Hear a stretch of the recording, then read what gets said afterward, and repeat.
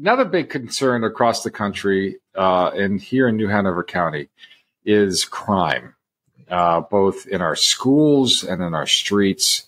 New Hanover County is not free from it. How are you as a county commissioner planning to make our schools and our communities safe?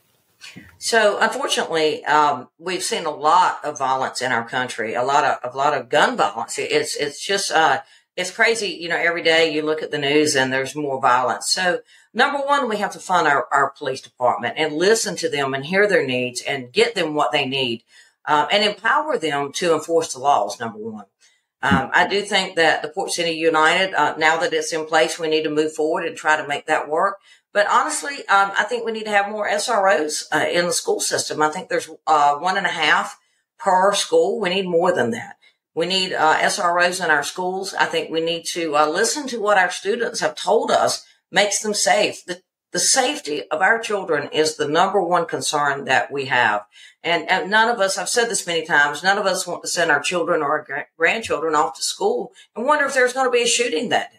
And that's just nerve-wracking all day, you know, for parents. And I don't want that in New Hanover County. And I know that the students took a survey, and it's very interesting. Some of the items that were simple items that they needed to feel safe. They were things like having more adults that they trusted in the school system, more after-school activities, crazy things like clean bathrooms and bathrooms they felt safe in.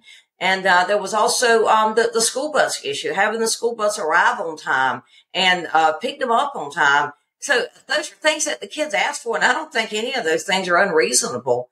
I absolutely support the after-school programs. Studies have shown that from the time the children get out of school and they get home in the evenings, and that gap where their parents are, is the time they get in trouble.